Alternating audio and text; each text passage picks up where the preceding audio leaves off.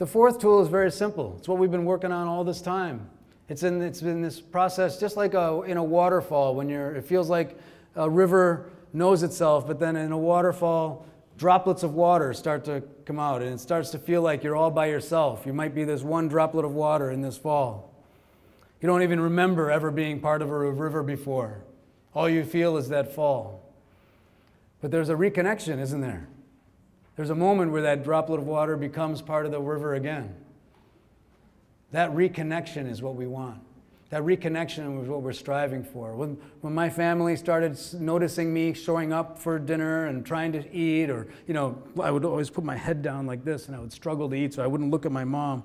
Because she would always look at me with these eyes while I was eating. I didn't know what that was about. I thought it was something wrong, Now I have a child, I know what that means, right? She was trying to feel the love of that moment of me eating her food.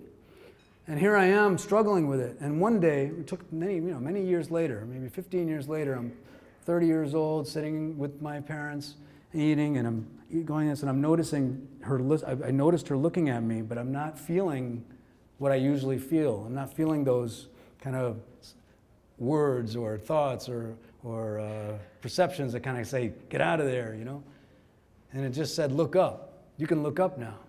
So I looked up, and there's my mom looking at me like she always was. And I felt it.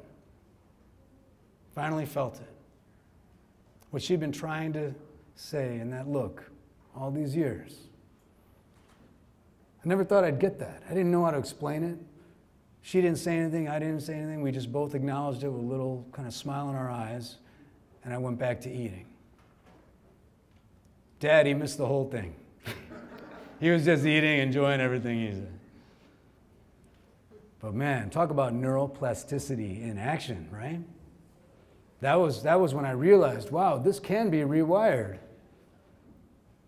Something that I had been thinking was just I would have to put up with and tolerate, the fact that I would just kind of pretend to be reconnected with my family and kind of go through the motions, I would become whole again in a way that I had never thought possible.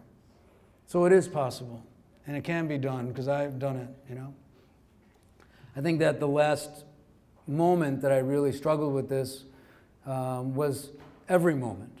I walked into a room with a person I hadn't met yet, with a family that I hadn't met yet. Every time I thought I'd had the confidence about what my experience had been and what we could do, even our experience, our collective experience, but every family, every individual is a universe of one. So every time their challenge came in my view, I got scared, just like Hanuman did, just like every person does when they see just how far we have to go, right? Every community, every system, every moment, we struggle with that. And we suddenly feel like that droplet of water. But man, I gotta tell you, every time I do just some of these basics, I remember, I take a risk, I restory, and I reconnect. I just kind of get out of the way a little bit and just see what's gonna happen next. And I allow people to emerge in that way. Guess what? We show up. We remember who we are.